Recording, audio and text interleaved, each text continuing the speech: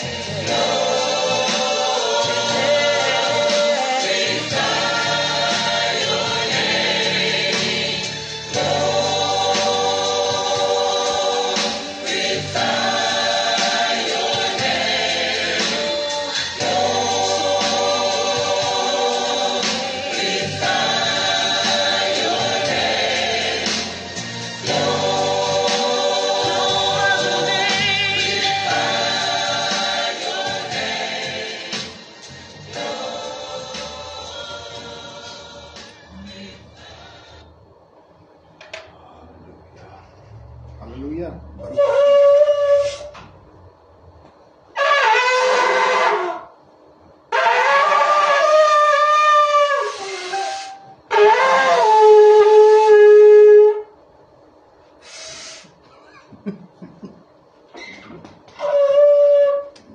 Well, Shabbat Shalom, Zion. Shabbat Shalom. Shabbat Shalom. Shabbat Shalom. Praise We Yahuwah. do praise the Almighty today for this Shabbat. We're grateful to see each one of you here today in the sanctuary. We want to say Shabbat Shalom to all of you who join us by live stream today. We trust that your week has been blessed.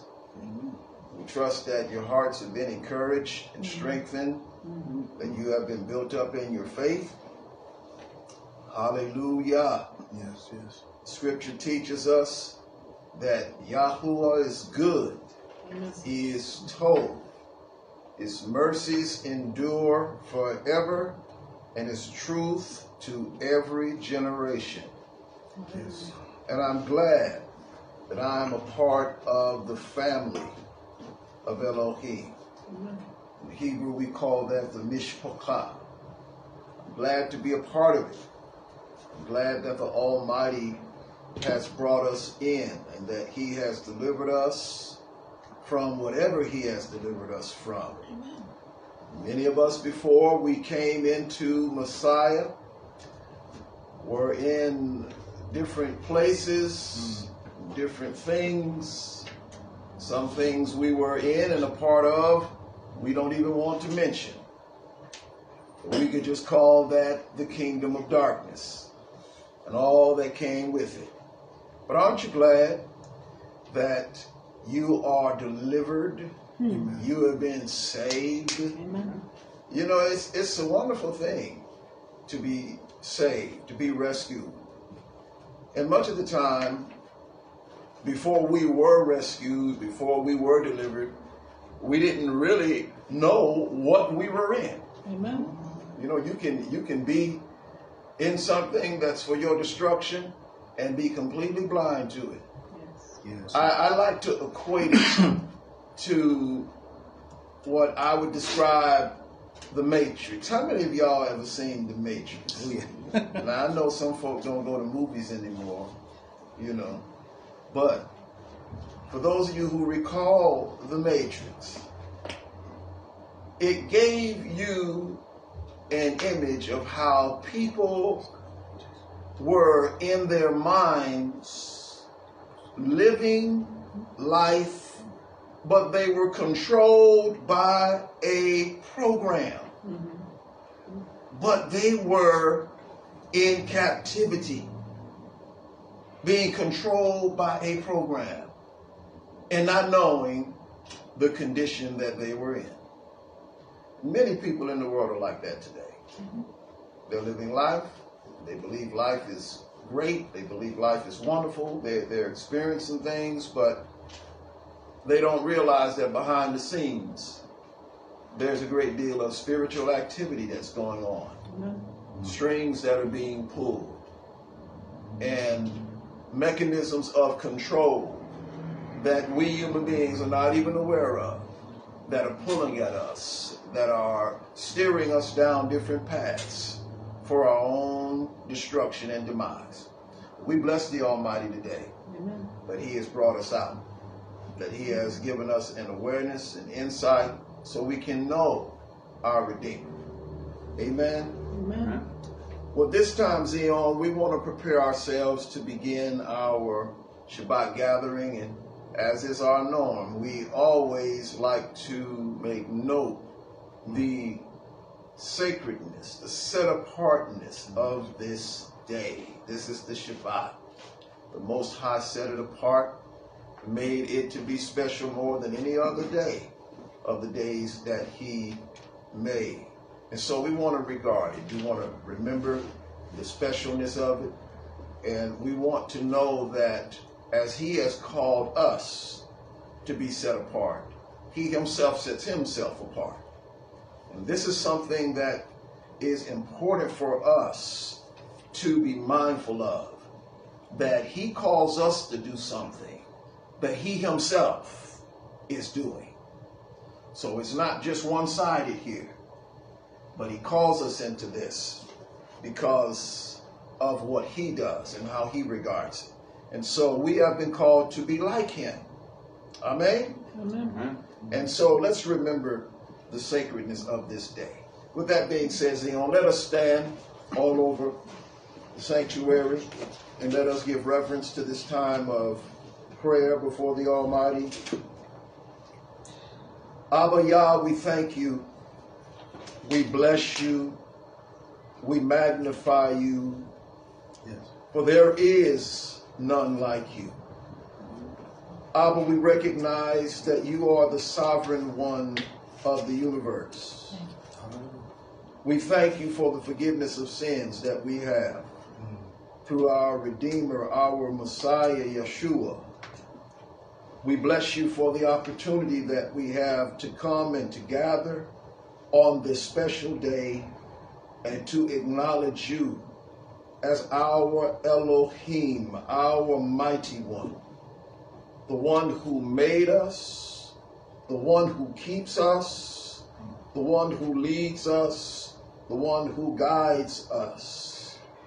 Abba, we can surely say that You are our everything, and that without You, we can't make it. We need You daily.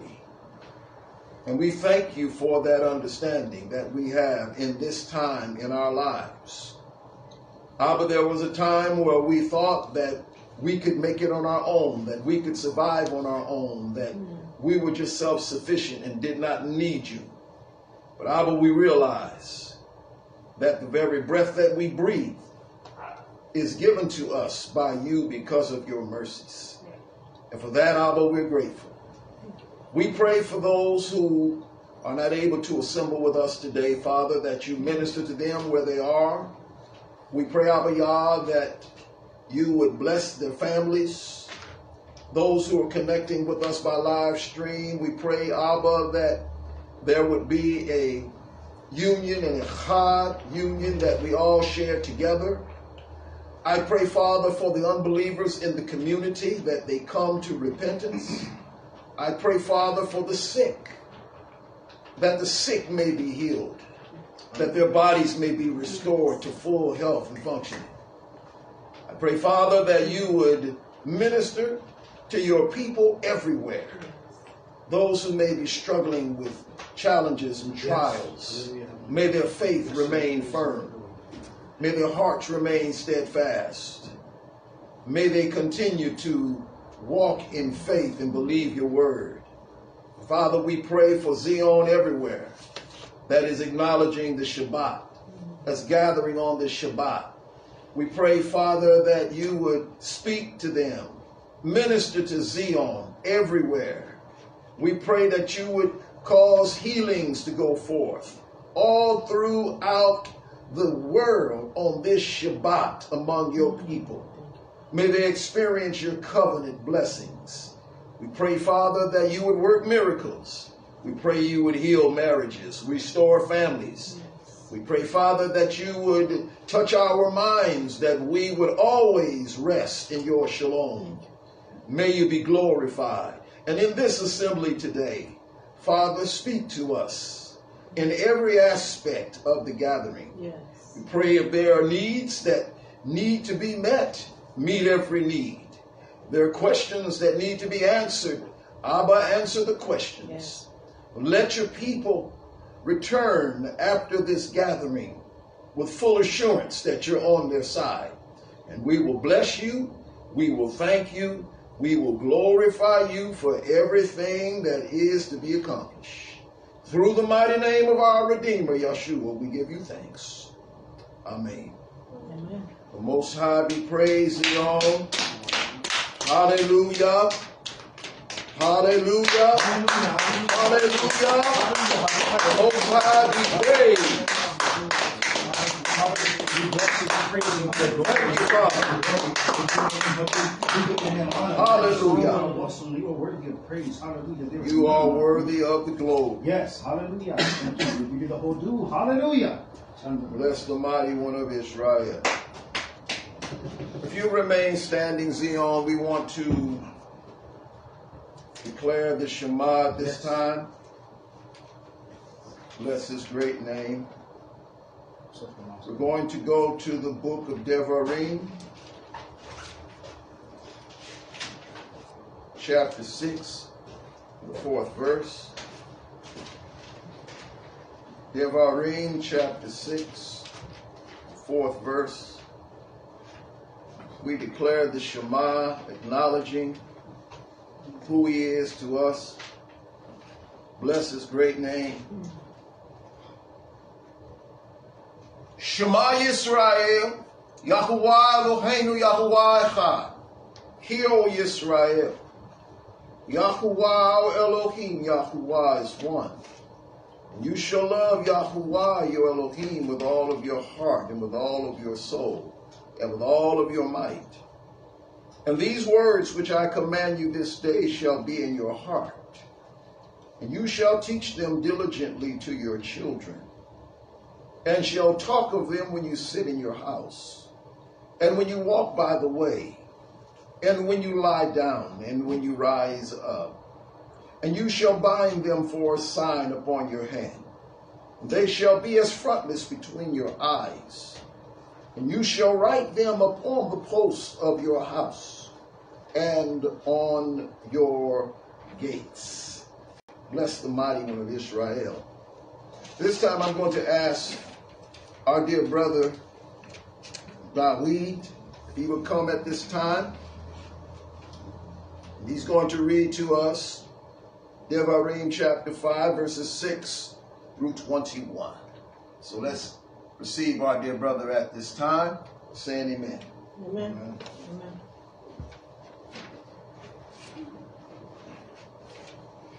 Shabbat Shalom, Kol Israel. Shabbat Shalom, Kol Yisrael. Amen. And ask that everybody please turn to Devarim, or in English Deuteronomy, chapter 5, verses 6 through 21. And the word of Yahuwah, the Most High, reads likewise. I am Yahuwah, your Elohim, which brought you out of the land of Mitzrayim, from the house of bondage.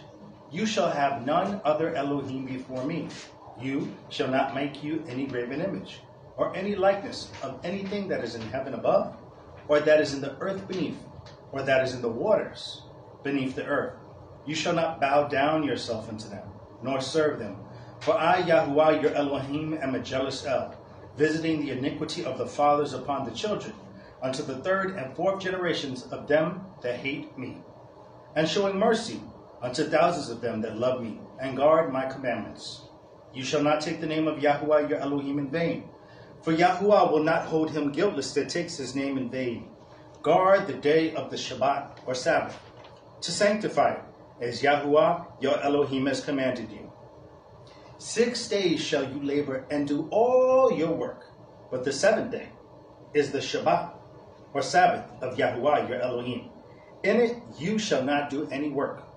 You, nor your son, you, nor your son, nor your daughter, nor your manservant, nor your maidservant, nor your ox, nor your ass, nor any of your cattle, nor your stranger that is within your gates, that your manservant and your maidservant may rest as well as you. Verse 15. And remember that you were a servant in the land of Mizraim, or Egypt, and that Yahuwah your Elohim brought you out thence through a mighty hand and by a stretched out arm. Therefore, Yahuwah your Elohim commanded you to keep the day of Shabbat. Honor, that means to provide for, your father and your mother, as Yahuwah your Elohim hath commanded you, that your days may be prolonged, and that it may go well with you in the land which Yahuwah your Elohim giveth you. You shall not kill, neither shall you commit adultery, neither shall you steal, neither shall you bear false witness against your neighbor, neither shall you lust after your neighbor's wife, neither shall you lust after your neighbor's house, his field, or his manservant, or his maidservant, his ox, or his ass, or anything that is thy neighbor's. May the word of the Most High be blessed. Bless your great name. Bless your great name. At this time, we're going to read our final scripture, which is found in the writings of the apostles. It's the Besorah, the message of Mark. We're going to go to Mark chapter 12, verse 28 through 31. Mark chapter 12, verse 28 through 31. And if you have that, say amen. Amen. Amen. The text reads, And one of the scribes came, and having heard them reasoning together, and perceiving that he had answered them well, asked him, Which is the first commandment of all? Yahshua answered him, The first of all the commandments is, Hear, O Israel, Yahuwah our Elohim, Yahuwah is one. You shall love Yahuwah your Elohim with all of your heart, with all of your soul, and with all of your mind, and with all of your strength. This is the first commandment. And the second is like this. You shall love your neighbor as yourself. There is none other commandment greater than these. Baruch HaShem Zion, you may have your seats. Bless the Almighty today. Grateful for the scriptures that our Elohim gives us.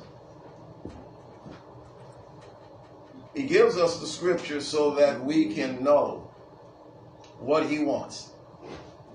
That we can know his ways, so that we can know what he requires from us. Yes, Zion, the Almighty requires something out of you and me.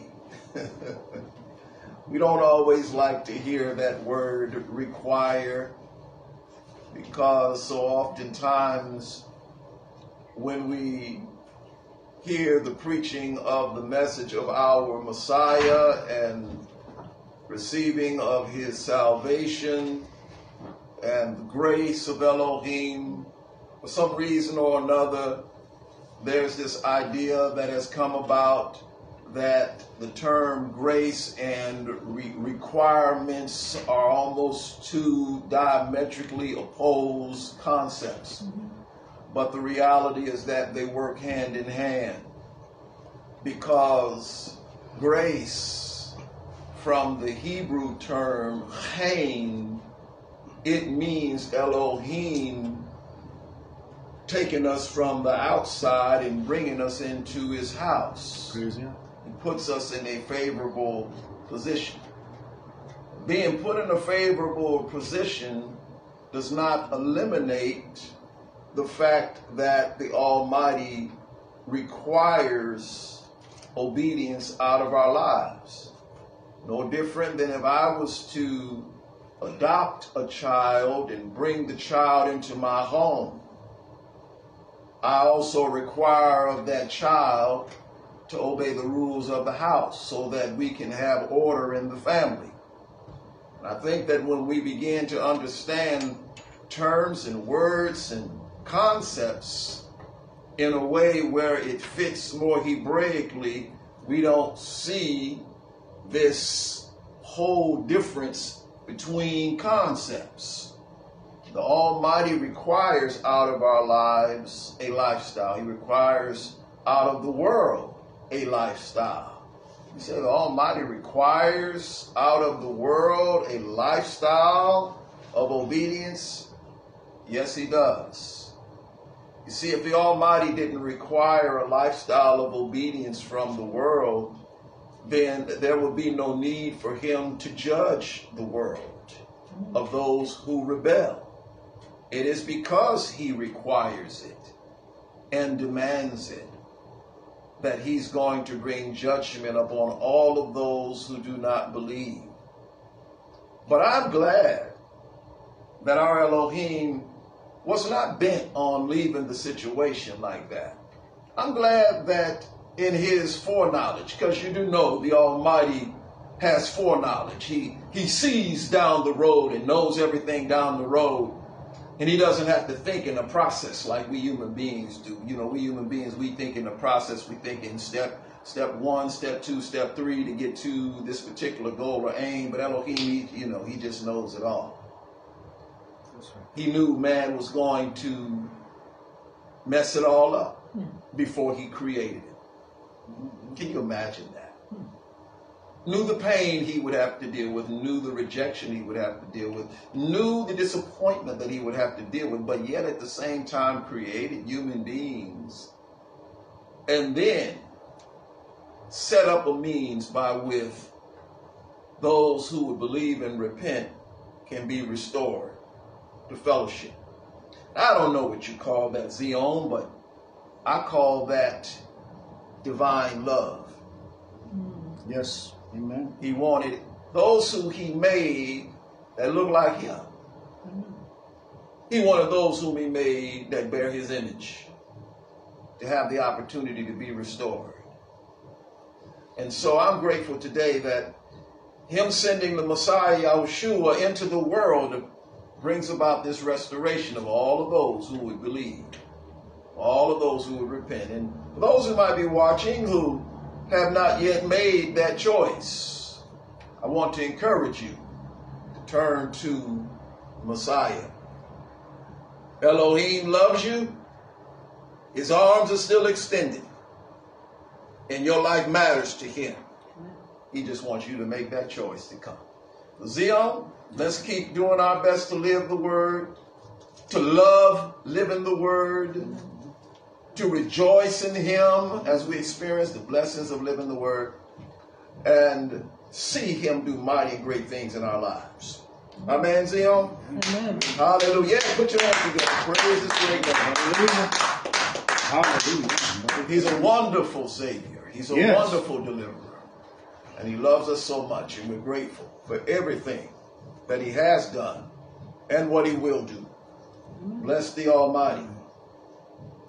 We appreciate each and every one of you. We thank each and every one of you for your commitment.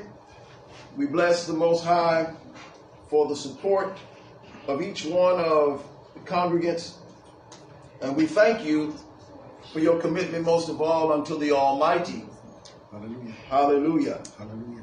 It takes all of us working together to accomplish and do the work of the Father in the earth. Yes. Hallelujah. And as we submit ourselves unto the Almighty and we keep ourselves available, He can be effective in and through us to reach the world and to touch those who have need of Him. And I want to encourage us to always be in a position where the Most High can use us and work through us. Amen. Amen, Zion. Amen. Hallelujah. Now, today I want to share our history bit. Bless the Almighty. We're going to look at the 11th century. We're just moving our way through from century to century. And I trust that each one of you have been learning as we have been going through this booklet on the history of Sabbath keeping in the Messianic community throughout the centuries. Bless his name. As we look at the 11th century, we want to read a couple of historical quotes that will give us information regarding Sabbath keeping and its significance. We want to look at Scotland and Ireland. Scotland and Ireland. Now, before I read this, I want to mention to us that some time ago we had provided a history bit on St. Patrick and how St. Patrick, in his bringing the faith to Ireland, had came from the church in Scotland. That's where he was raised up and trained in. And he went to Ireland and was there and established over 100-something congregations there. So the Most High used him tremendously. One of the things that is not mentioned about him, and that is because the Roman Catholic Church adopted him into their canon as being a saint, or wanted to claim his work as coming from them. You do not hear much about him being a Sabbath keeper. And this is something that is essential that we need to know, because the keeping of the Sabbath was something that was very significant among the congregations in both Scotland and Ireland. So I want to read the quote today. Quote, T. Ratcliffe Barnett, in his book on the fervent Catholic Queen of Scotland, who in 1060 was first to attempt the ruin of Columba's brethren, writes, in this matter, the Scots had perhaps kept up the traditional usage of the ancient Irish church, which observed Saturday instead of Sunday as the day of rest. This was written by Barnett, and the book was called Margaret of Scotland, Queen and Saint, page 97. Now let me pause for a moment. As you know, St. Patrick had already come to Ireland and had evangelized and raised up congregations all over Ireland. St. Patrick had lived prior to the 11th century. And so when we read this here, this particular statement is referring to the Queen of Scotland, who at that time was a Catholic, but was trying to change the faith that had been embraced by the people of Scotland and Ireland to be a Roman Catholic faith. And so in the quotation, we see that an attempt was made to try to shut down what was going on with reference to these Sabbath-keeping congregations. As it says, in the matter of the Scots, it says they kept the traditional ancient use of what the Irish church was doing. Now, mind you, the Irish church is, by virtue of St. Patrick, is a daughter of the church in Scotland. When you go back centuries, that makes sense to everybody. But way back here in this 11th century, we see the evidences that the church in Ireland was keeping the Sabbath. You see that? Yes, sir. So we have many evidences that begin to show up not just by those who are in favor of keeping the Shabbat, but by those who are not in favor of keeping the Shabbat. They give witness to what was already being practiced by the peoples in the land. Second quote we want to look at. We want to look at Constantinople. Now, Constantinople is east of Rome. Constantinople, quote, it says, "Because you observe the Sabbath with the Jews and the Lord's day with us, you seem to imitate with such observance the sect of the Nazarenes." This was written by Migne in a book called Patrologia Latina, volume 145, page 506. Now, what's interesting in this quote, as it pertains to the church in Constantinople, in particular, this was with regard to the Orthodox church in Constantinople, that they kept the Sabbath. And during that time, they had two celebrations. They had one on Shabbat, and they had another on the day after Shabbat. At this particular time in history, they were doing it on Sunday morning, but they had two.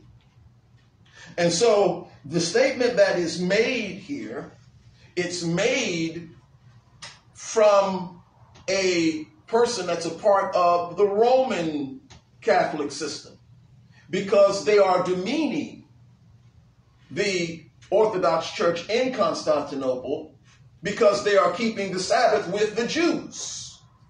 You see that in the quote? Yes, sir. And at that particular time in history, in the 11th century, that was a very, very critical time in history, because that was the century that there was an official splintering or an official division between the churches of the East and the churches of the West. This is where the Pope of Rome excommunicated the patriarch of the churches of the East, and the patriarch of the churches of the East excommunicated the Pope. It happened here in this time period. So we find statements being made that reveal to us that the Sabbath was continually being observed. But what is interesting about this particular quote that I want to raise up out of it is the fact that it says that you seem to imitate with such observance the sect of the Nazarenes. Now, during that time, the sect of the Nazarenes had continued to exist since the time of the first century, being very Torah observant and believing in the Messiah, Yahshua. Yes, the sect of the Nazarenes. This is the original name by which the Messianic Israelite Community was named. And so what we see is that as congregations were developing and forming and were becoming crystallized in their own religious traditions, there was still that sect that was still following more closely to the original pattern. And the Catholic Church knew about it. And we see information with regard to the sect of the Nazarenes when we see information such as this. We'll see it in a negative light, but the sect of the Nazarenes still existed. Very, very important. Last quote. The Greek Church. The Greek Church. Quote, "The observance of Saturday is, as everyone knows, the subject of a bitter dispute between the Greeks and the Latins." I'll read that again. The observance of Saturday is, as everyone knows, the subject of a bitter dispute between the Greeks and the Latins. This is written by Neal in a book called A History of the Holy Eastern Church, Volume 1, page 731. Now, the reason why this statement is made is because during this particular time, as we have already noted, as we've already said, the churches of the East, primarily, if they were east of Rome, were Greek in their speaking, and their biblical text was Greek. When you go from the land of Israel eastward, the language was Hebrew Aramaic. But what was common among all of these churches that were east of Rome is that they all kept the Sabbath. That was a common factor among them. It was the Latins. Anytime you hear the word Latins, that's the Romans. The Latins were the ones who did not keep Shabbat. They were against it. They wrote against it. And they did everything that they could to influence the other congregations to not practice it.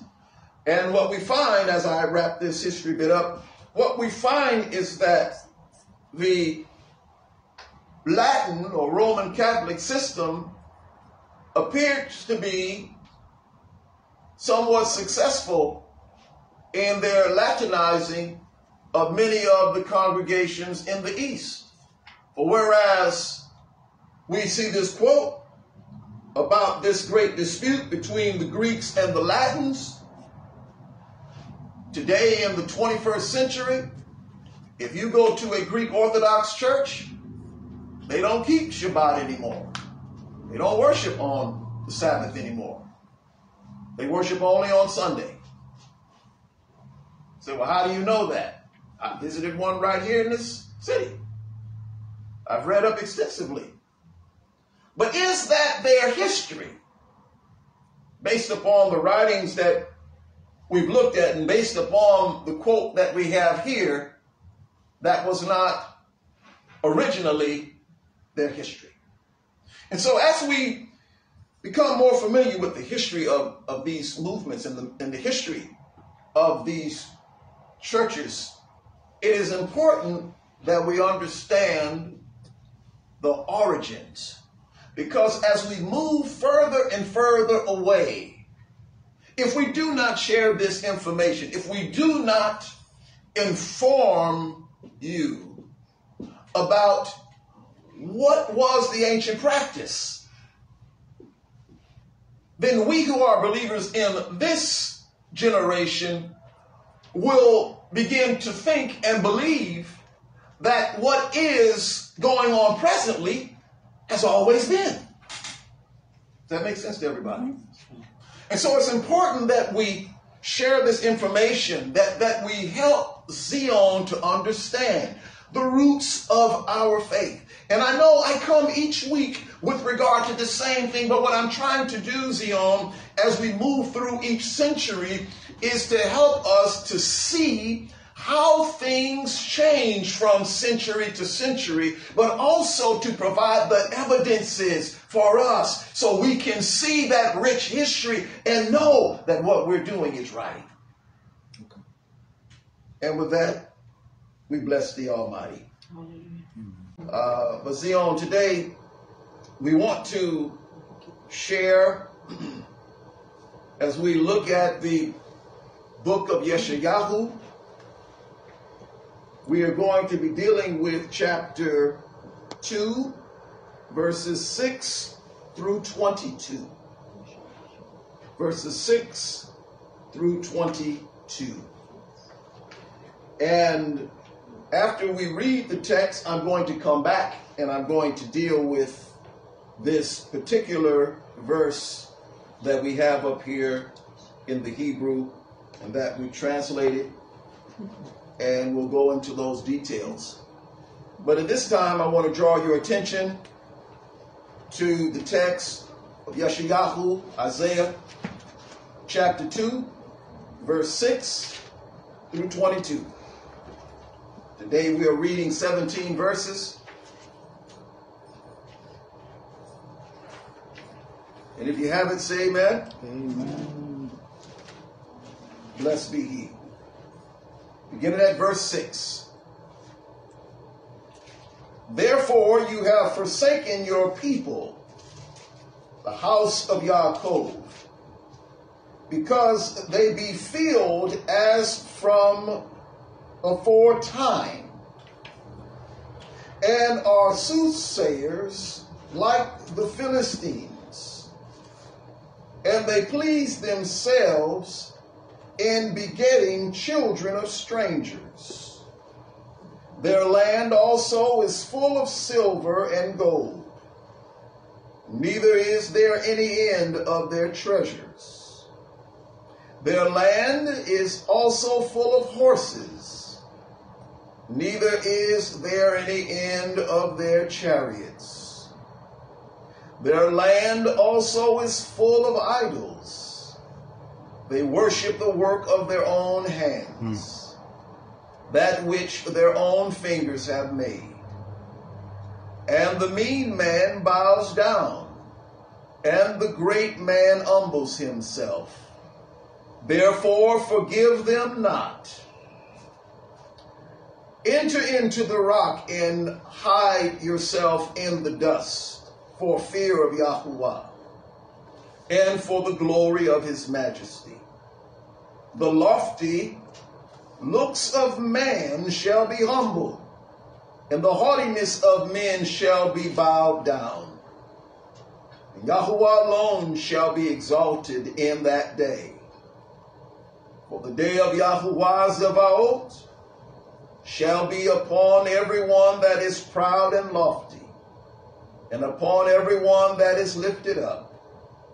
And he shall be brought low, and upon all the cedars of Lebanon that are high and lifted up, and upon all the oaks of Bashan, and upon all the high mountains, and upon all the hills that are lifted up, and upon every high tower, and upon every fenced wall, and upon all the ships of Tarshish, and upon all pleasant pictures.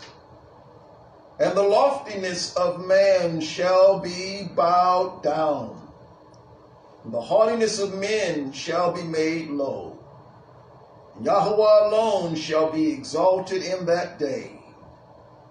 And the idols shall he utterly abolish, and they shall go into the holes of the rocks, and into the caves of the earth, for fear of Yahuwah, and for the glory of his majesty, when he arises to shake terribly the earth. Verse 20.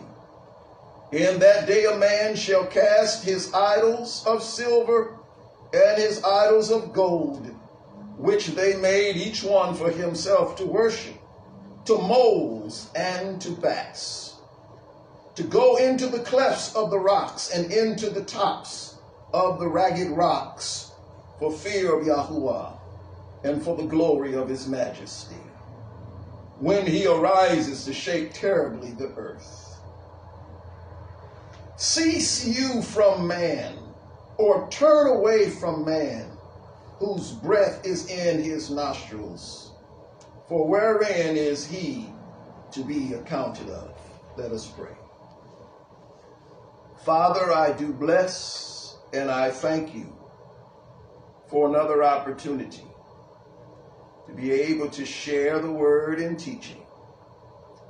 I pray, Abba, that you would provide wisdom and counsel as we bring the scriptures to your people today. I pray, Father, that you would cause each one that's assembled to have an open heart, to have an open mind, Spirit that is able to receive truth. Speak to us, Abba, in the teaching. May your great name be praised in all that is done, and I will bless you in the mighty name of our Redeemer, Yahshua. Amen. Amen. Amen. As you know, from the beginning of the second chapter, we heard the prophet giving Israel a glimpse into their future so that they would know what was their destiny and that it would be a glorious destiny where the Messiah would rule and his people would rule with him, where the world would be a place where the Torah would be taught, where all nations would come to Jerusalem and seek to be taught the Torah of the Most High.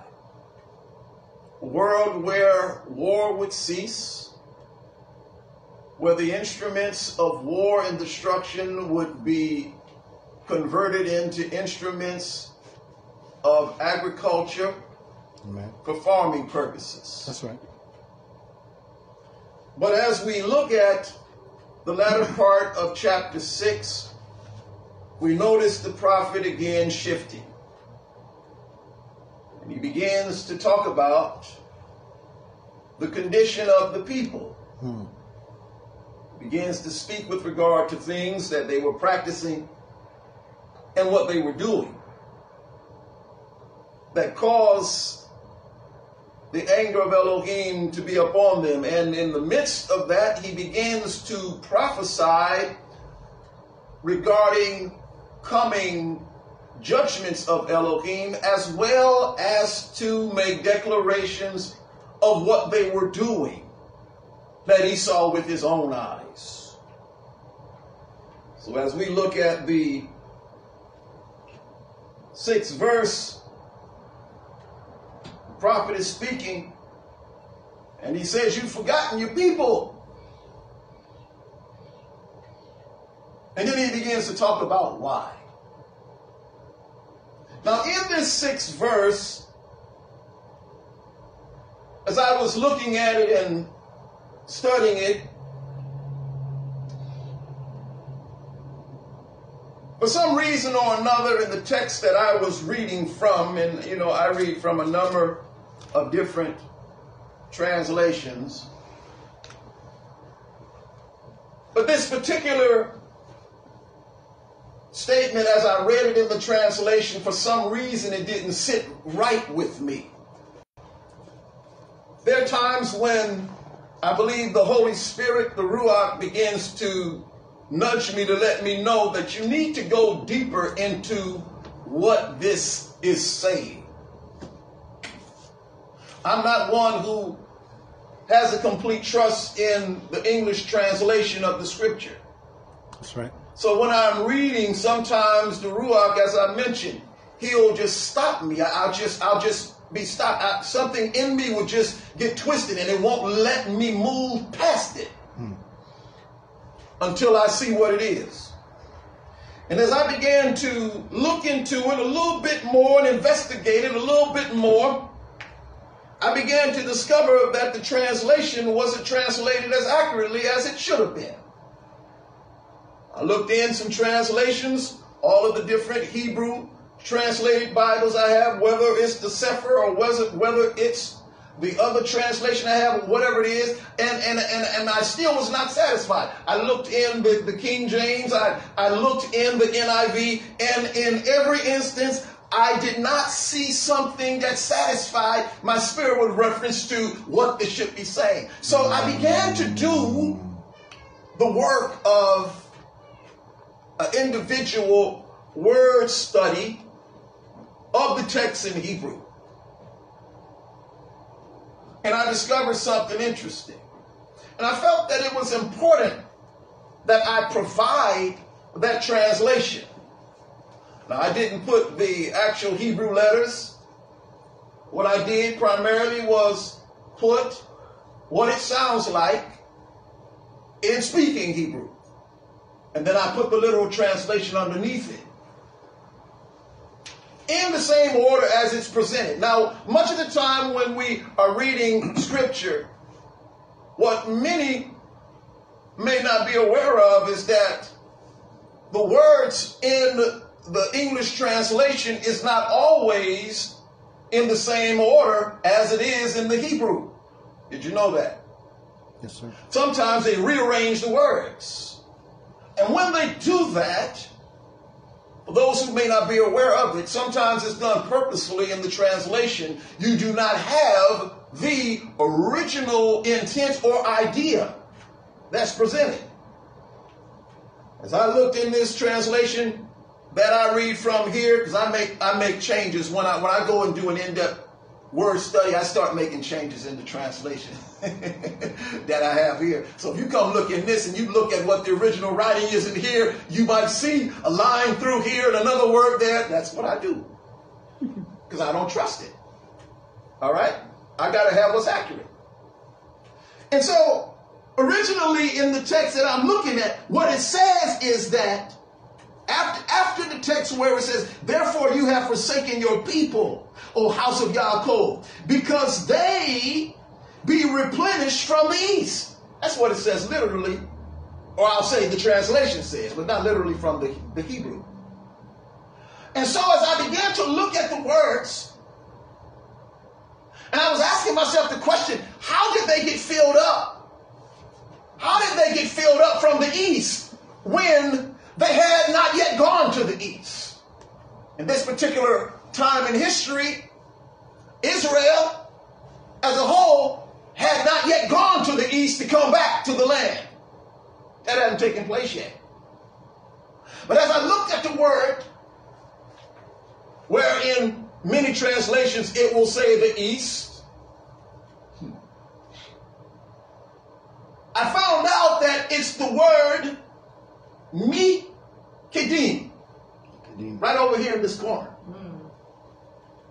Now, the word Mikedim, if you bear with me, because I need to take my time and go through it, I think you'll appreciate it after we get done. Take your time. Take your Just time, give me about 5 minutes to just go through this, and then we're going to go back into the text and really see what the prophet is saying.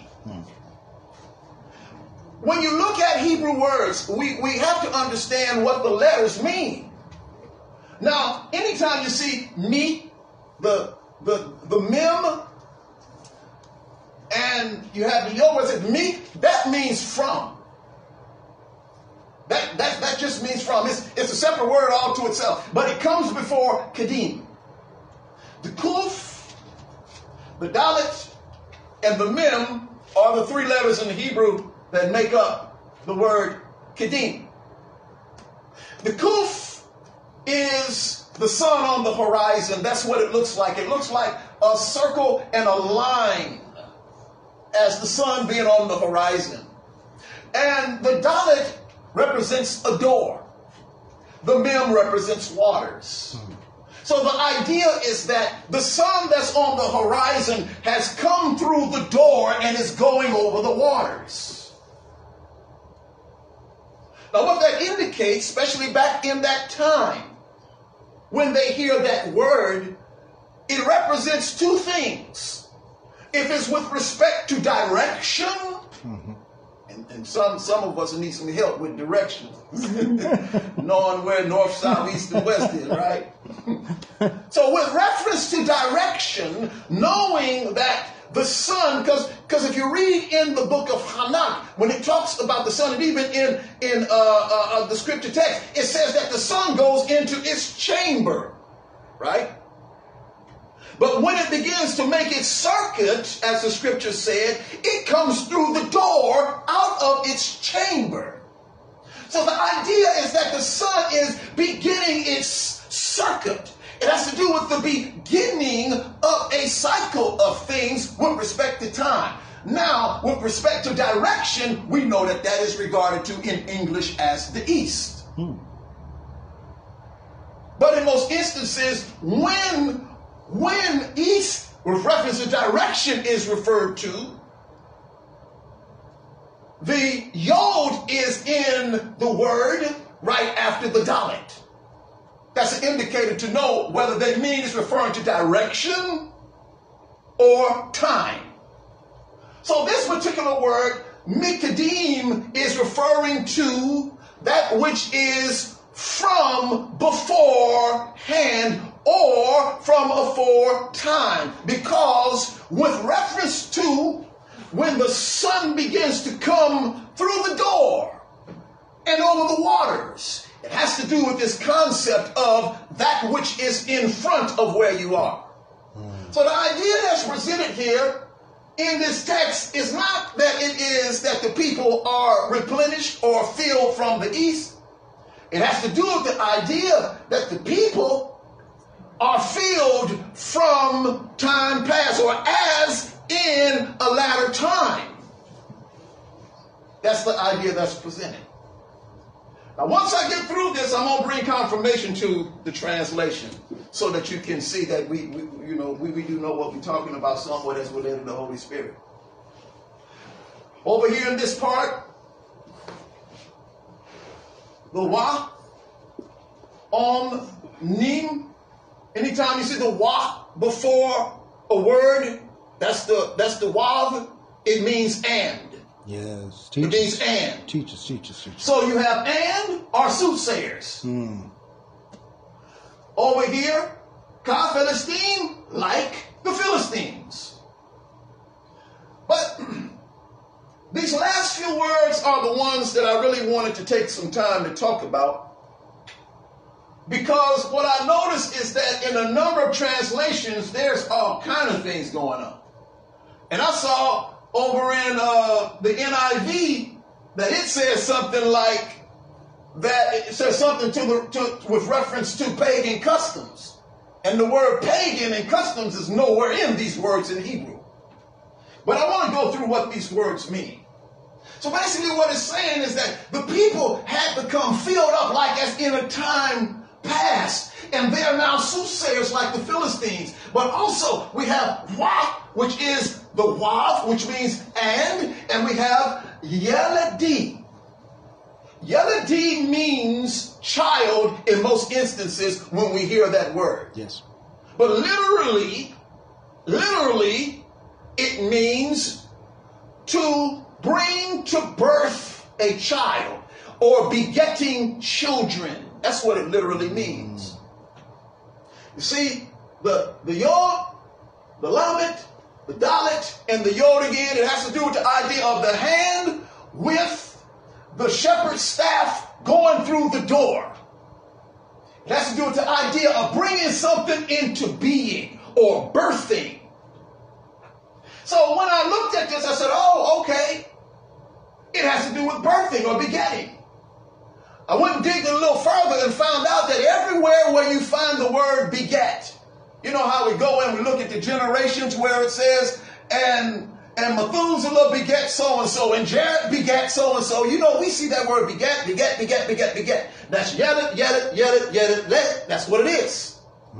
It means to bring into existence or to birth. And so this word here, nokarim, means strangers or foreigners. So as I'm reading this, I'm saying, wait a minute. So we know that the prophet is speaking with regard to their sinful behavior. We get that idea from Jump Street, right? Because the Most High has forsaken them, right? We know that, right? We get that. But as we're reading this, and I'm looking in the text here, and in the text here, when I read, it says that they please themselves in the children of strangers. This last word down here, yaspiku, that means pleasure or satisfaction. So I'm looking at this and I'm saying, but there's something more to it. What the prophet is actually saying is that they're soothsayers and they are birthing children of strangers as a means of pleasure and satisfaction. So what they were doing, they were not just satisfying themselves in the children of strangers. No, they were intermingling with the people in the land, and they were producing babies of strangers. This is what they were doing. In some translation, it says strange children. And so as I was dealing with this, I went over into the Septuagint. Now, you all know that as we've been teaching, we've been talking about how that the Septuagint is the first Greek translation of the Hebrew scriptures. And that the Septuagint, in my opinion, preserved what the idea and the thinking was by those believing people in Elohim as to how they wanted the Hebrew to be understood. So when I looked in the Septuagint, and I got the Septuagint with me here today, when I read it, matter of fact, let me get it. I didn't bring it up. Give me a moment. I'm just going to pull it out. Give me a moment. I want to read this to you, Zion. Because I was going through this translation, I was looking at this, I began to look at the Septuagint, and lo and behold, when I looked in the Septuagint, I found that what I came up with was almost identical to what it says in the Septuagint.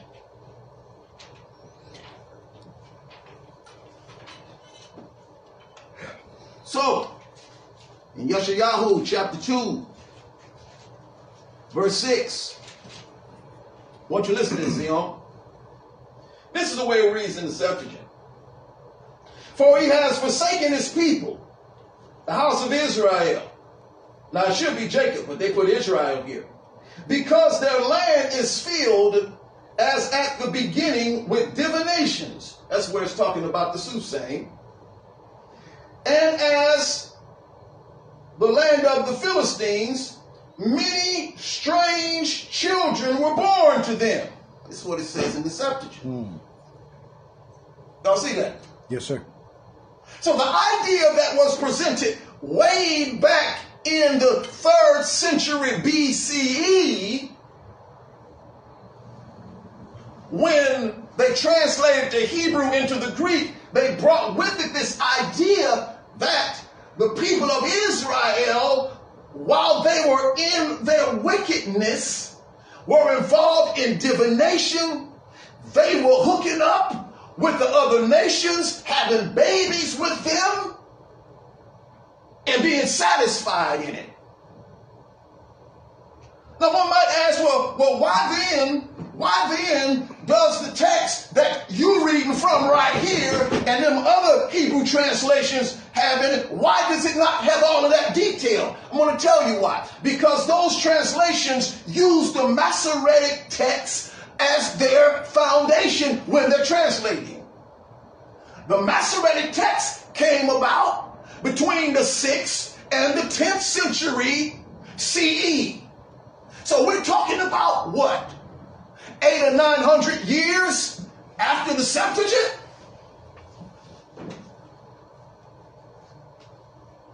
That's the reason. Now I said to you, sometimes I just get these nudges. I get uncomfortable. When I'm in my study, I just get uncomfortable. And I'm like, no. I can't put my finger on it. But the Most High brings me into these studies because he wants to show me what he really wants to say. Now let's get into the text. Because in many of your Bibles, it says something different. I already know. I already looked it up. I went back to the old trustworthy Septuagint and found the same thing. That's why when we are studying scripture, you need to know the Hebrew, stick with what the meanings of the words are, and bring forth the proper message. That makes sense to everybody? Yes, sir. So what was going on in here? What was going on in here is that the people were involved in all kinds of wickedness. The Most High told Israel, before they get into the land, He said, don't give your daughters to the children of the other nations. Don't give your son, no, don't do it. Don't intermingle, don't intermarry with the other nations. Now, he wasn't saying that because he wanted to maintain a pure bloodline. You know, some people, they have this idea where, you know, you're not supposed to be with another people because your bloodline need to be pure, you know. And then they'll start talking about, you know, why you with this black person, or why you with this white person, or why you with, you know, the Bible said you're not supposed to go and intermingle with the other nations, right? That's right. Right? That's exactly what they do. Now, we know in Israel today that Israel is as multicolored as can be. Come on now. From the whitest of the white to the blackest of the black of people all over the world. Hallelujah. You got blood descendant Israelites.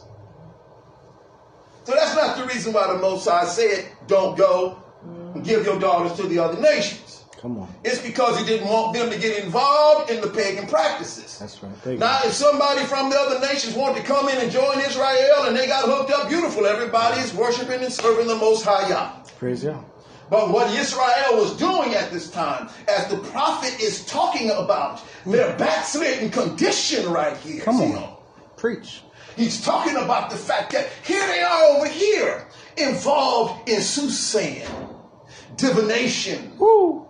involved in all kinds of sexual immorality.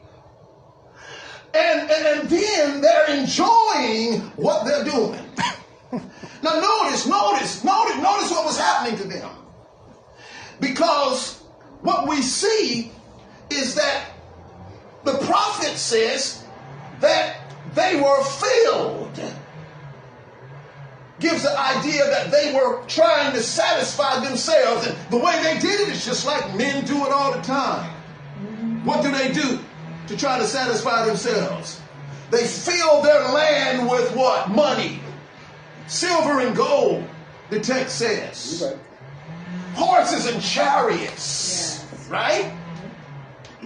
So how does a people establishes itself as being powerful? They become enriched with wealth and establish a military power. King David in Psalm 20, verse 7. I want you to notice what he said. He made a statement and he said that some trust in chariots and some in horses, but we will remember the name of Yahuwah, our Elohim. King David knew that the thing that nations look at as a means of showing themselves as a power is to establish their security with wealth and a military power structure. Back in that time, some trust in chariots and horses. Yes. That refers in a military power. Yes, it does. King David had already said this a couple of 100 years ago. But now in Israel, they're trusting in their horses and in their chariots and their silver and their gold. They've filled up their land with it.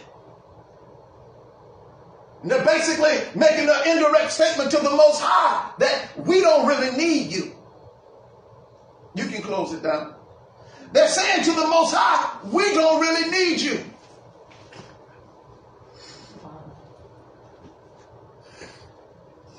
Another thing we find out that the land was filled with was that it was filled with idols. So when the prophet said, because you are filled, he's running the list down. You filled with idols.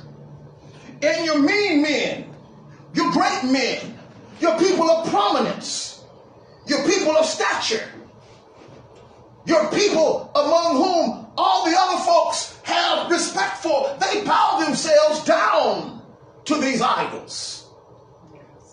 The ones who are supposed to be your examples, they're bowing themselves down to these idols. And the prophet, I can see Elohim in his mind as he's describing the condition of Israel at that time. He says, you know, with all this wickedness, I'm ad-libbing a little bit. You know, with all of this wickedness that you all are doing, Abba, don't forgive them.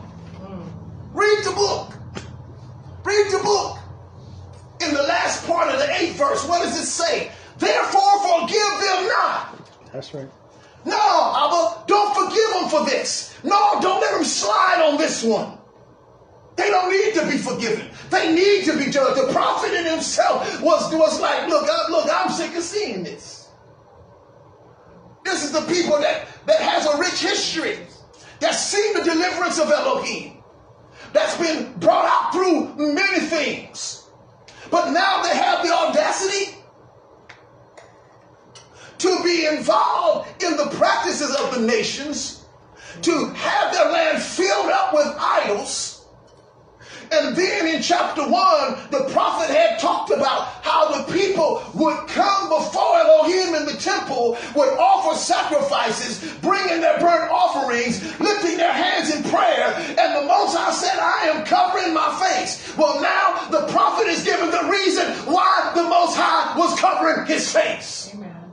Because while they're coming to the sanctuary of the Most High and trying to act like they love Elohim, they will go out and get involved with the nations in all of their stuff and had idols all over the land. They didn't just come to the temple of the Most High in Jerusalem and worship the Most High. They will go out from there and go worship whatever deity and idol they had set up along with its shrine. And the Most High is saying, y'all nothing but hoes.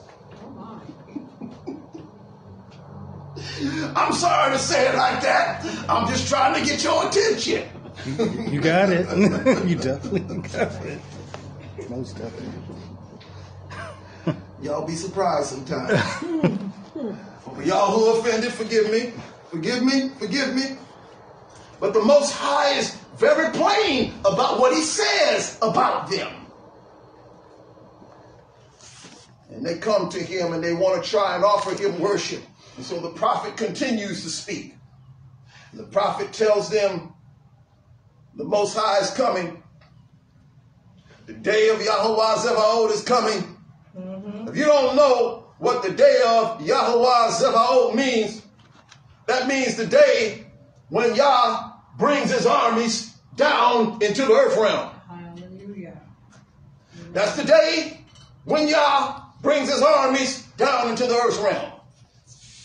Yahuwah Zevaot. Amen. Yahuwah of heaven's armies, Yahuwah of hosts. That's when he brings his armies down into the earth realm and he begins to bring about judgments upon the wickedness of men. And so the prophet says in the 10th verse on through to the 21st verse, the prophet is just talking about what y'all need to do because the day of Yah is coming. He said, go hide yourselves in the rocks. Yeah. Go hide yourselves in the caves.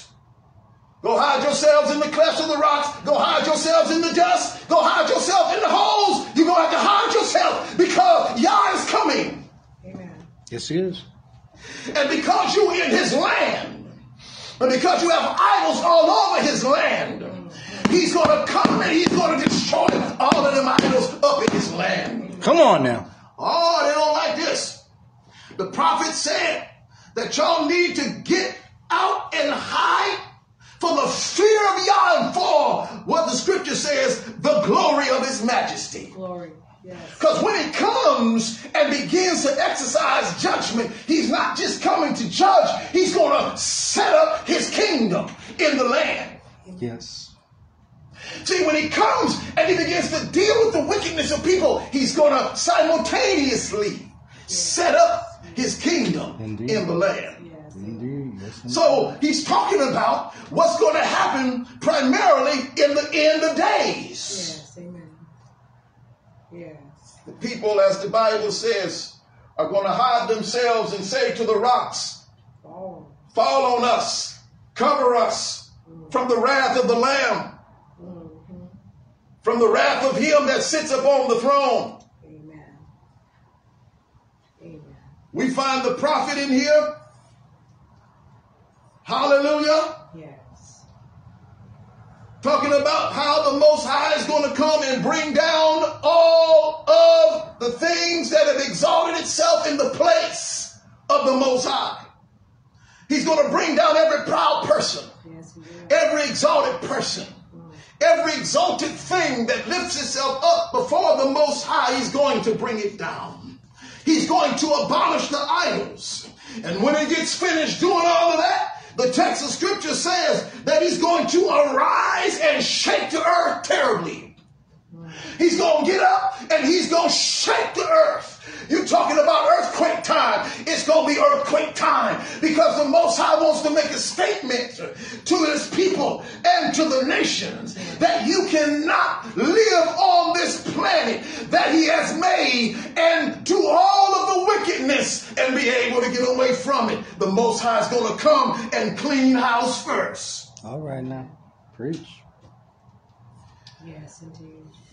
Prophet, Yes. as he's prophesying, seeing all of this, I believe he interjects his own personal feelings here. In the last verse, he makes a statement. And the way it reads in the scripture text, it says, you cease from man. In other words, it's a way of saying, turn away from man. The prophet in his own way was talking to Yah and saying to Yah, turn away from man. Don't forgive him. Judge him. Bring the judgment. That's what the prophet was saying. He wanted judgment to come upon them because he saw the wickedness. He saw the rebellion. He saw the mercy of Elohim, but he saw the rebellion of the people. You know what, Zion, what gets me sometimes? When I look at those who call themselves believers. Because this message is not to the nations. This message is not to the idolaters that surrounded the people of Israel. It wasn't to the Philistines. It wasn't to the Ammonites. It wasn't to the Moabites. It wasn't to the people that were living around them that worshiped all of these other deities that now the Israelites were also participating in. It was written to the house of Israel. Yep. You're right. When we transition this text of scripture and bring it over into our world in the 21st century, I'm about to wrap this up. Go ahead. Good There are teacher. many things we see Good teacher. that seem to be very similar Yes. to what was going on That's right. here in the time of the prophet Yeshayahu. Amen. It's true. We got congregations today Help us, Lord. that will tell you it's fine Help, Lord. to go ahead and have a same-sex marriage. Mess. This is in Zion. That's a mess. Now, what they do in the world is the world. Amen. I ain't trying to change no laws in the land. I don't care about changing no laws in the land. Because that's the land. That's their government. That's their system. They do what they want to do. You want to marry somebody that's of the same sex, that's your business. Do what you want to do. I'm not trying to tell somebody, oh, well, you shouldn't know. Do what you want to do. You're not in Zion. That's right. I'm serious. You're right. You're right. You ain't in Zion. Yep. You following something else. Do what you want to do. Do your thing. With how many people you want to do as much as you want to do. I say, look, I don't care. Can't legislate righteousness. That's right. We don't legislate righteousness. Bingo. You know what? You know what the scripture said over in Revelation? We just got out of the book of Revelation, right? Mm-hmm. Do you remember the text where it says, he that is holy, let him be holy still. Yes. Amen. But he that is unholy, let him be unholy still. That's what it says. You don't want to be righteous, don't. Right.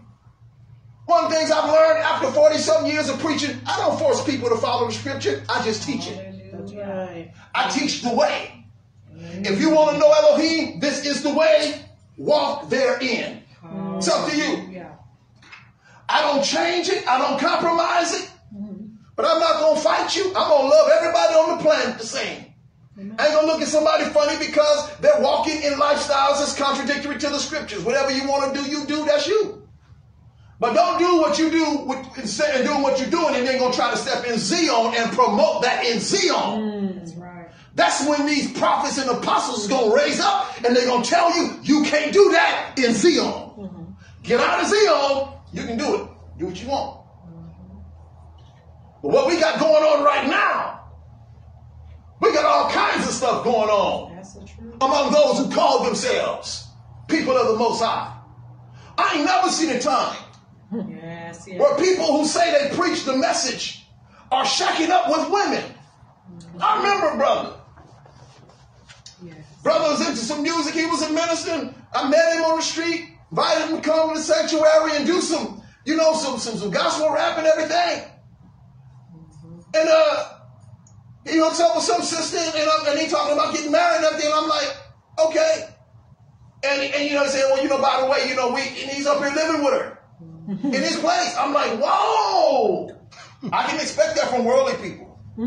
You know, you're in the world, okay, yeah, you promote, you know, I mean, we see commercials on TV that promote shacking up, you know, they don't use shacking up. It's just people living together, you know, all right? But that's the world. That's the world. That's the world. That's their thing. That's their thing. They don't believe in the scripture like we do. Do what you want. They don't believe it, okay? If they did, they practice it. So that's what they do. That's what they do. But when you have people who are ministers, say they believe in Jesus, all right? The one who died on the cross, rose from the dead, who's coming back again, and this is how they're living, and they have no conviction about what they do, Yes. we got problems. We got problems. Or when I read about this other minister, woman, and she was a part of some denominational church. I'm not sure if it was the Presbyterian church or the Episcopalian church. I don't know which one it was. I don't know which one it was, but I was reading a document that she had wrote, and this is from a female minister. Now, you know, I don't have no problem with female ministers. I wrote a book called Women in Ministry. I'm all for women being in the ministry. I don't have no problem with that. So don't think that I'm saying this because, okay, this is a female minister and women ought not to be preaching. No, I don't believe that. I'm talking about a person who is a minister. It could have been a man. But because it was a woman, she makes this statement with respect to abortion. And she said that if a woman gets pregnant and it interrupts her ability to move forward in her life, and she believes that aborting the child, yes, aborting the child would make her advancement in life to be better, it's okay to abort the child. That's crazy. Now, I can expect that from somebody that's in the world. Okay. I can expect that from somebody that is pro-choice. I can expect that from somebody who is an atheist. I can expect that. You hear me? I can expect that. And I'm not fighting against all of y'all who want to abort children. I'm not for it, but I ain't fighting. I'm not going to go and have one of the brothers go and have a bomb say, you know, brother, go, you know, put that bomb over there by that, Planned Parenthood. No, we don't do that kind of stuff. No. That's that mess. We're not into that. We want to see you delivered and know the scriptures and walk in the scriptures, but we don't do that. All right? That's wrong. Wow. But this was a woman, a minister, believer in Jesus. Y'all hear me? Yes. Yes, sir. Yes, sir. All right? And this is the kind of stuff that is being taught today. Amen. I couldn't believe it. Amen. I couldn't believe it. So when I look at what was going on in the time of Yeshayahu and how the people were coming to the temple, offering worship to the Most High. But then once they leave, they go right and interact with the world and get involved in everything that the pagan system is doing like it wasn't nothing. I mean, they didn't miss a beat. It's going on today in our world, Zio. When the Most High raises us to preach from books like this, It's because he's trying to give Zion a wake-up call as to what's happening right now and to call his people to repentance. Hallelujah. And for those who are compromisers, those who are looking over and wondering, well, I don't know, maybe it's okay. Maybe the Lord is changing some things. You know. Everything is about the Most High changing things. We're not under that Old Testament anymore, We're under the New Testament now. So, all that stuff, yeah, back then.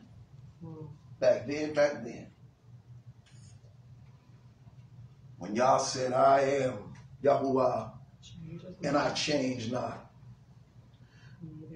We must understand as we move forward in our walk with Elohim, in our life with Elohim, in our pressing into Elohim, that we must make a distinction between that which is righteous and that which is unrighteous. And as the prophet began to speak regarding what he saw, and he talked to the Almighty, see, if it was left up to the prophet, there would be no repentance at all available. See, the prophet said, don't forgive them. The prophet said, listen, y'all, turn from them. But do you know what Yah did? Yah did come through, and he did deal with his people. He did remove them out of the land. He did. Well, he did destroy the idols in the land, and he brought his people into a position of captivity. But the thing that I love about Elohim is that even though man might deserve not to have any forgiveness, all right, even though he might deserve to be turned away from the righteous Elohim, who in his righteousness should have turned away from Israel and obliterated all of them, I thank the Most High that the prophetic word came for a restoration, that the Almighty would restore the fortunes of Israel and Yehudah, and that the Most High would bring them back, and that in the last days, he said, I'm going to gather again the outcast, hallelujah, and the dispersed of Israel and Yehudah. You see, what the Most High did was interject mercy. You right. Come on. I'm glad. Hallelujah. Bless his great name. I'm glad that he is yet merciful. So merciful. All of those who are living in contradiction to the truth of the word, Your mercy and the window of mercy is still open for you. Thank you, sir. It's still open for you. Speak it over our families. But it's not going to be open always. Because as the prophet said, the day of Yahuwah Desavot is coming. But right now, he is merciful. Yes, sir. Right now, he is merciful. And he wants you to know that you can turn around and you can be restored, whoever you might be. I'm going to close on that note. Let us pray. Hallelujah. Father, I thank you. Father, I thank you. Hallelujah. Father, I thank you. Your great name is worthy to be praised. I trust that the teaching today, Abba, has touched someone's life. That it has caused those who might find themselves in these compromising positions in their life and in their walk with respect to you, that might be living a double life with respect to your commandments. I pray, Father, for your mercy to be upon them at this time.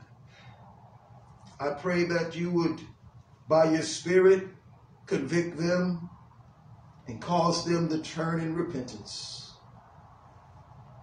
and to be truly delivered and walk in your ways. And I pray, Abba, that you would help us as your people today. That as we live this life, that we don't become so entangled with the ways of this world that we forget about your holiness. Yes. I thank you for reminding us of this truth from this book.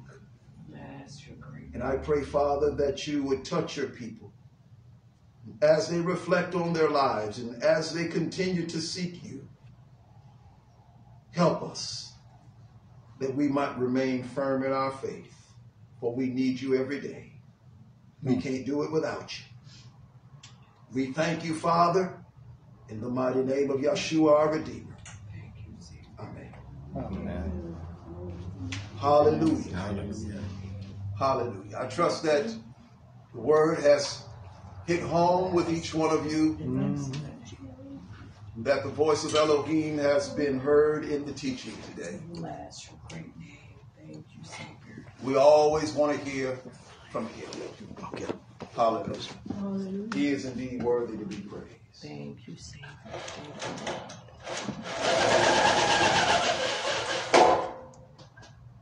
At this time, Zion, we want to prepare ourselves to share in the Shalom communion fellowship together. And so before we do that, we want to have our prayer of examination so that we may be able to share in this fellowship with a right heart and a right mind. Amen. Let us pray. Yes, thank you. Abba, we do thank you. We bless you. We honor you. We thank you for your goodness and your kindness toward us. We pray, Abba, that you search our hearts, search our minds, so that as we prepare to receive of this Shalom, we may be found worthy because our hearts are right. Forgive us of all unconfessed sin. We pray that the relationships that we may have that are strained, we ask your forgiveness on our part so that we may be able to share in this Shalom with you with a clean heart and a right mind. Now, Abba, bless your people. We will give your name the praise in the mighty name of Yahshua.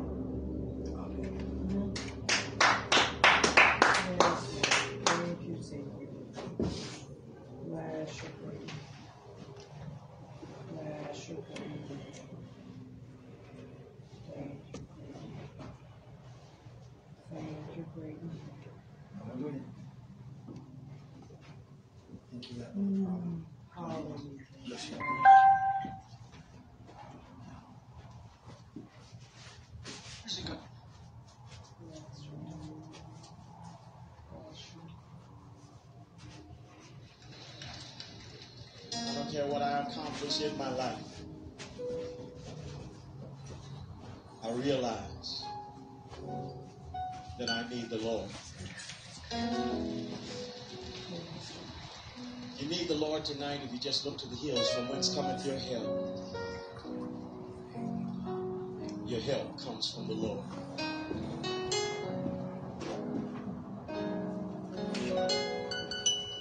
I need you like the ocean needs the water, or it will run dry.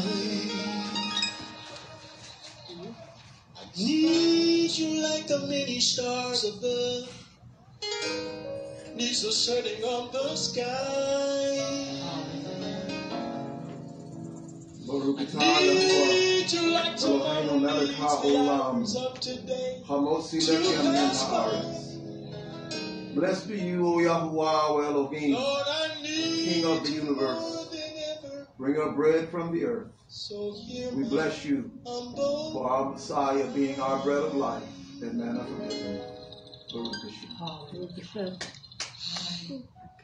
need the old Baruch atah Yahuwah, Eloheinu melech haolam, borei kri hadafen. Blessed are you, O Yahuwah, O Elohim, King of the universe, creator of the fruits of life. We thank you for the spilled blood of our Redeemer that has been given for our redemption and healing in the renewed covenant. Baruch Hashem. oh, bless Hallelujah. me Let us stand at this time. Let us come and receive of the Shalom. Savior. Anybody need him tonight? I come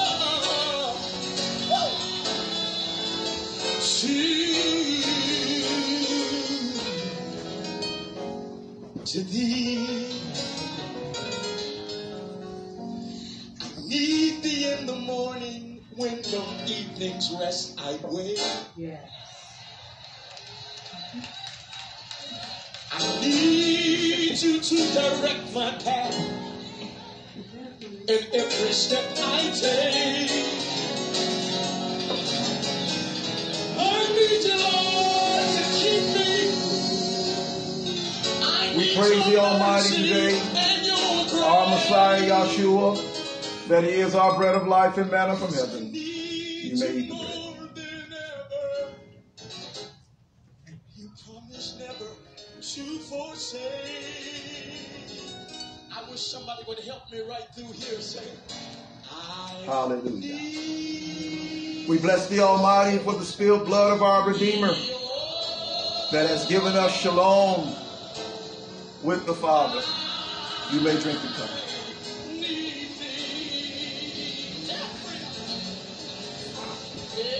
Hallelujah. Hallelujah. Glad to be here. Glad to be here. Anybody need a blessing?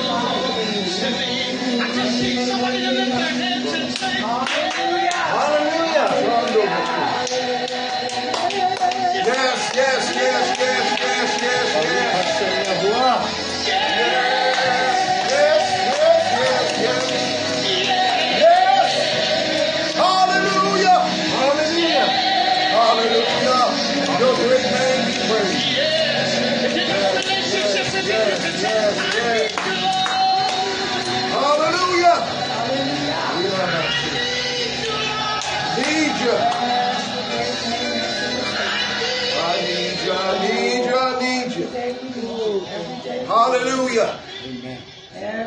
Oh, the Most High be praised. The Most High be praised. Yes. Hallelujah. Those of you who join us by live stream, we want to thank you for your participation. We trust that the word of the Most High has ministered to you and that you have been blessed and have heard the voice of Elohim in the teaching. If you have any tithings or offerings to give unto the Almighty through this congregation, you can go to our website at www.ncmmi.20m.com and you can click on the donate button. Also, you can give through Cash App, which is our preferred method of donating. Our Cash App code is $NCMMI. We thank you so much for your attendance. and trust that you have been blessed and encouraged in the gathering on today. For those of you in the sanctuary, we trust that you have heard the voice of Elohim, that you have been strengthened and encouraged. And if the Most High has touched you, and if he has moved in your life, treasure that move that he has made in you. Treasure what you have heard and do great things for him. Hallelujah. At this time, we want to speak the final blessing and be dismissed. Hallelujah. Yeberekeka Yahuwah, Veyismareka Yahuwah Panah, Ileka Vikuneka, Yeshayahu Panav, Ileka Veyesim Leka Shalom. Now may Yahuwah bless you and protect you. May Yahuwah make his face to shine upon you and be gracious to you. May Yahuwah lift up his countenance upon you and give you shalom. Avinu, shalom aleichem. Our Father's peace be upon you. Shabbat shalom to each of you. Shabbat shalom.